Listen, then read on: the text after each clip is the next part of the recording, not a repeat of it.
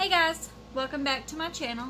So as you can tell by the title of this video, today I'm going to be showing you how I bleach and sublimate my t-shirts. So it's really fun, it's a simple process. This is just how I do it. Lots of people do it many different ways. There's no right way or wrong way. It's just how I do it, and it's really simple, it's really easy. Anybody can do it. And I will show y'all how I do that today, and let's get started. Okay guys, so I'm outside, and I'm sorry it's super bright, I know, but that's exactly what you want. You want it to be as hot as possible and full sun. So that's what's going to give you the best bleach. It will turn super fast. If you have a pretty cloudy day, it'll turn, but it'll take a little bit longer. It might not turn as much as you want it. So I just have my shirt here. It's laying on just an old towel. I'm just doing this because I'm working on a trailer because I don't have like a concrete driveway. If you have a concrete driveway, by all means, sweep it off, throw that baby down on there. It'll be fine. But my trailer here is a little bit dirty, so trying to keep it as clean as possible. It has to be washed later anyways, but still. This is a George brand shirt from Walmart. It's 65% polyester and 35% cotton. So if you are planning on doing sublimation on this, make sure you have at least 50% polyester or greater. The greater the better. Okay, so I just have my bleach here, and it's straight bleach. I don't mix my bleach, so here we go. Just going to spray it on. I want my design kind of in this area, so I'm going to spray it a little bit heavier here in a mist so it'll be more solid, and then I'll put spots everywhere else. So let's just do it.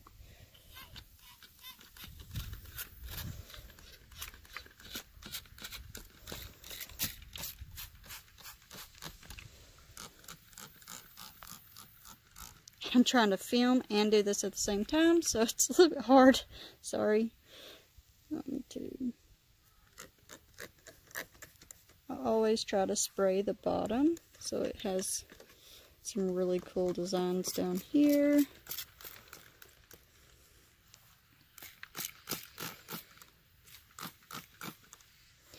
And we're just going to do some little more dots. And if you just barely squeeze the trigger, it's what gives you those big drops.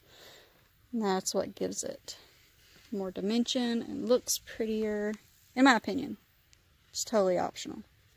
Whatever you want to do. Alright, so we're just going to let that sit there. Let the sun do its job. And I'll show you in just a second. Okay, so it has been about 5 minutes. And I'm not sure if you can even tell on camera because it's so bright out here. But it is bleached a little bit. It's not quite as much as I want, so I'm just going to add a little bit more. That's all you have to do. And I didn't want this shirt just super bleached, so it's okay. So I'm going to do that. And also I wanted to show you, if you want like the creases in the bleach, all you have to do is like wrinkle your shirt up kind of like this. And when you spray it, it's going to miss those areas, and it gives really cool effects. This one I didn't really want any, so I left it pretty much flat. And I hope you can see that.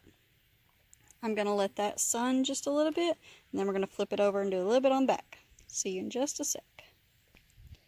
Okay, so it's been about 5 more minutes, and it's about 100 degrees here in Oklahoma, so it's pretty much dry, and that's all you got to do is wait for it to dry. If it's not as good as you want it, you just add more and wait for it to dry. So I think this is about as good as it's going to get for the front, so I'm just going to flip it over and we're going to do a little bit on the back.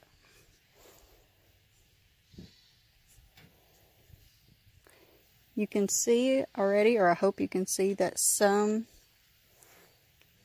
already went through to the back, especially the bigger spots.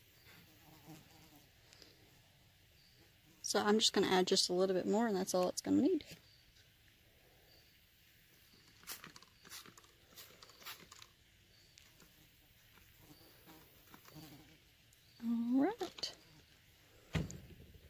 wait 5 more minutes, and then this will be on to the next phase. Okay, so this is about done. It's been about 5 more minutes. It looks pretty dry. So the next step is going to be taking it in and washing it in hot water.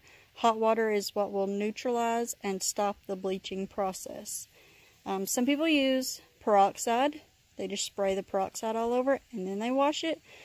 That's just personal preference. I just found that hot water works for me, so that's just what I do. So I'm just going to go do that, and then I will show you how I sublimate the finished product.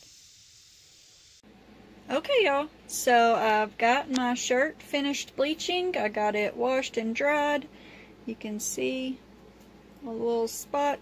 The lighting's not that great in here. I'm in my laundry room. You know, you got to work with what space you got, and this is the only space extra I have. So I've got my heat press on, and it is heated up to about 400. We're going to do it for 60 seconds. So I've got it lined up. I made sure that my collar is just off the back so it doesn't have a hump right there. Same on the sleeves. And I've got it lined up where it's right in the middle. Now, this is the design I will be putting on, and I'm sorry I'm holding my phone and doing this at the same time, so bear with me. So we are just going to line this up right here.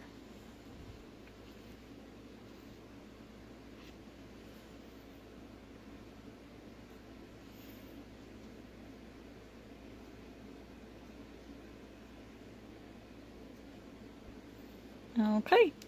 You see how I just, you know, eyeball it. Alright, so I think it's lined up pretty good. So now I'm going to take my parchment paper, just lay that on top to protect any ink from coming through.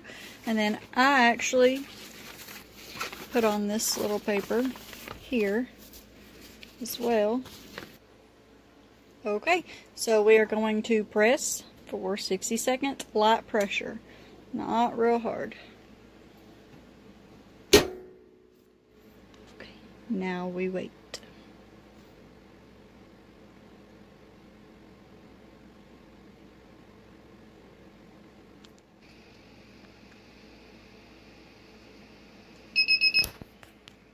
Okay.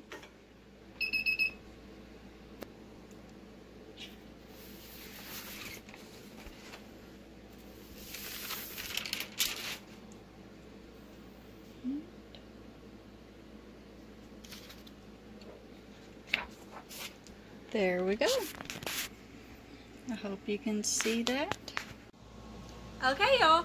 So that was it. Super simple, right? Didn't take very long at all. The hardest part about it is waiting for your shirt to be washed and dried. So I wanted to show you the finished product. Here it is. You can't feel this. Sublimation is just ink. And if I had my eyes closed, I wouldn't even know it was there. Cannot feel it at all. The bleach bleached pretty good.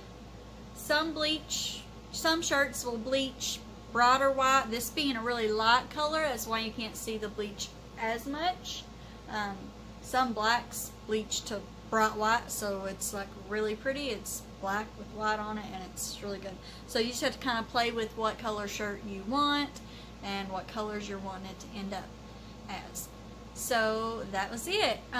This shirt will be listed on my Etsy store. If some of you don't want to make the process yourself, do it. It will be linked in my Etsy store. I will put that link down in the description box below, and you can go to my Etsy store and see what all I have. I'd love to help you out if you're not wanting to do the process yourself. So I think that's all I have for you today, guys. If you have any questions or any comments, please leave them in the comments down below. I will try to help you out, answer any questions I can. And that's it for now. Make sure that you like, subscribe, and leave a comment down below. And I'll see y'all next time. Bye, guys. put that link in the comments down below. I'll put that in the